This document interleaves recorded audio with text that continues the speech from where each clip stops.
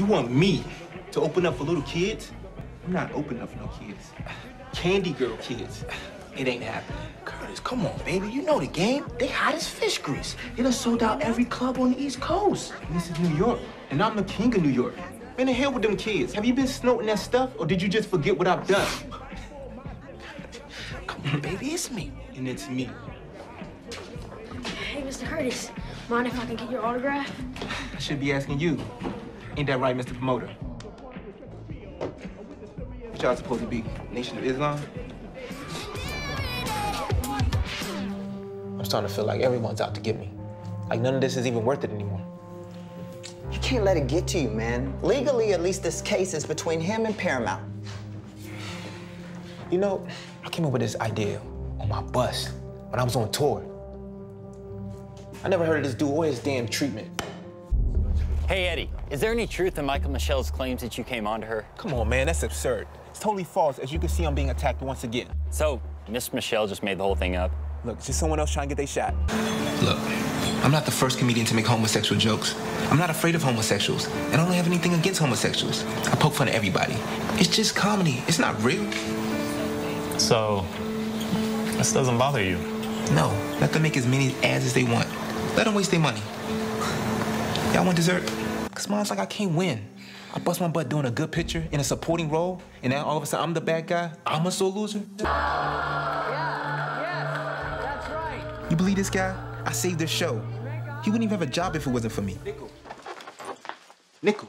Are you all right? I'm sick of this place.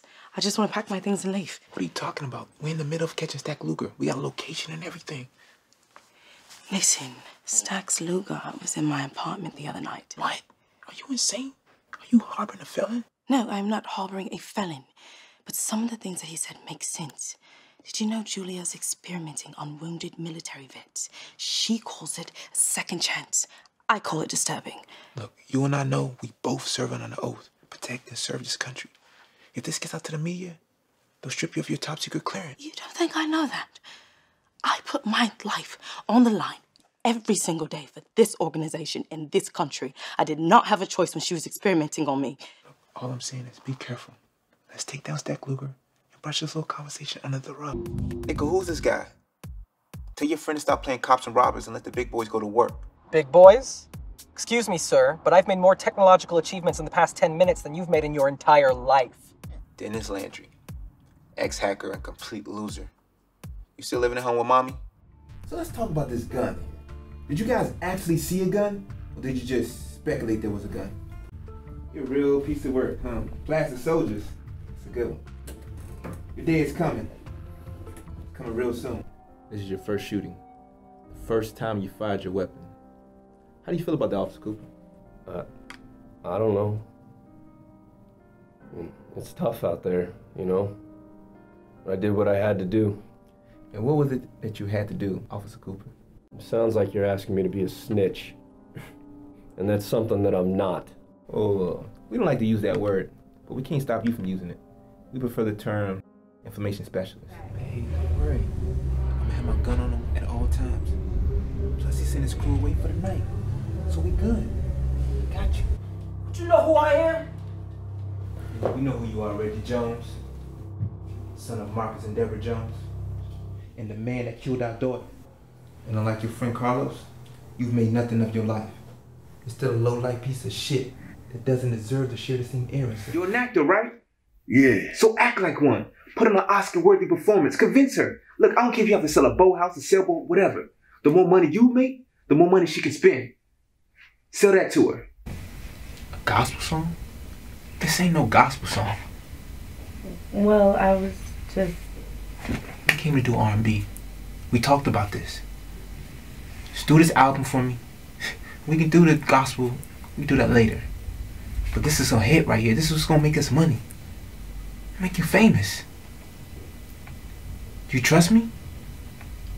Yeah. Yes. No, like, do you really trust me?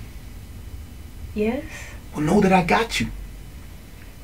Look, do this record, see how it feels, and we go from there. So what's your name?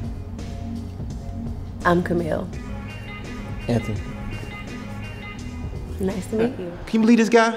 Rookie. Talking about he auditioned for my role. It's not just a role to me. It's the opportunity of a lifetime to portray a legend who's done so much in his business. Hell, they call me Eddie Murphy Jr. I can't tell you how much this means to me, bro. Man, I ain't allow you to be a part of this. You earned this, so stop thanking me, okay? Look, this is what we talked about. Making our own way and looking out for each other. And when the world sees the work you put in this film, you're gonna be a movie star. And this is gonna be a classic. No. How can I help you? Well, I came to see Dion, but I think you'll do. What's your name? Julie. Nice to meet you. I'm Carl. Nice to meet you too. You have a man? I do. Would you like a better one? See, I got you smiling, so my job is done already. Dion's in the back. All right. It isn't Mr. Bestseller. Come on, man, don't embarrass me. Tell me, how'd you do it? How'd I do what? First you had Squat, now you got a book that everyone's talking about turned into a movie. Man, that's a long story. Well, listen, we got a long drive ahead of us. I got nothing but time.